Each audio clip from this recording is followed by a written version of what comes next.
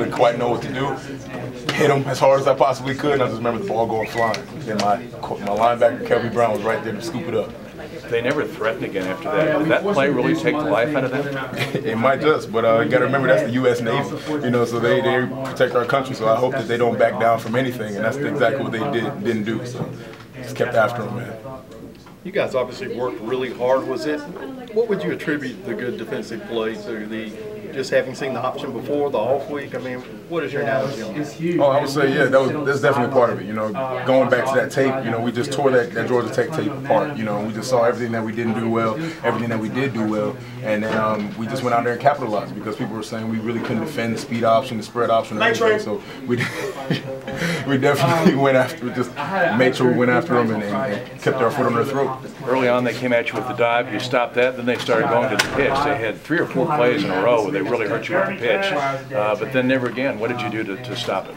We had a few new defensive calls that we pulled out the whiteboards and we started to shift our corners around, shift our linebackers around, and then do a few different things with our defensive end. So, and eventually it worked. So Coach Knowles is a mastermind on defense, and he was great at calling that audible. How satisfying is this win? Navy beat Indiana, and you're 4-2, first team of the Triangle to get to 4-2, just 2 wins away from bowl eligibility. It's awesome. It's a great feeling right now. Just to God be the glory. First of all, He's definitely allowing us to shine. But yeah. 4-2, man. We got two wins away from getting the postseason play. We don't just want 2 more wins; we want them all. But that's what we need, to get postseason play. So we're grateful, and we're moving on from that. Kenny, every week we talk about not forcing turnovers, forcing 2 huge turnovers. Can you talk about that? Yeah. I mean, that's the thing that we said we had to do, hit turnovers. Coach Cut, even coming down from the head boss man, hit turnovers. So we took that to heart, and that's what we went ahead and did. And you see the outcomes. It helps everybody. It helps the defense. It helps the offense. So we need to keep doing that from this point forward. It seemed like the defensive line had a whole lot more penetration on every snap today. But there's a tribute to seeing the option before and the game plan going in. Definitely, and just converting faster. We see the linemen stop and stand on the line. And just pause, and we just let go.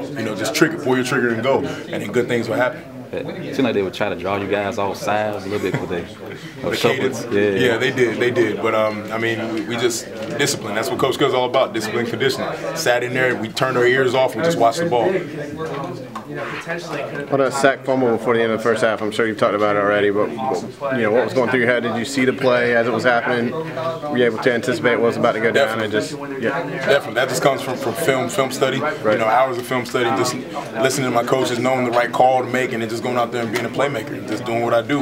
So saw everything develop, and saw the quarterback keep the ball, and I just knew I had to get up the field and make the play. You guys seem like you're able to get a lot of push this week. Would you attribute that to the week off, the preparation, or more of a effort and intensity level kind of thing? I think it's a combination of all of that. Getting the bye week, getting our legs back under us, that was awesome, and also just going back out there, hitting the ground running in practice, and just getting back there and making a decision to get penetration and get to the quarterback. The scout team for option, who runs that? How do you guys practice that? Yeah, we got a few guys. Quay Chambers, one of the young quarterbacks that Coach Cut recruited. He's really fast, right. So he was emulating number 19 Reynolds back there, and we're trying to catch him all running around, scatting around practice. So he definitely gave us great looks. I mean, the scout team O-line, they're awesome. They go in there and they study Navy, and they try to emulate the guy that they've been assigned to. So the practice is awesome because those guys really take it seriously, and they know that they give us a good look, so we can come out here and perform. Did you say that helped you guys a lot today?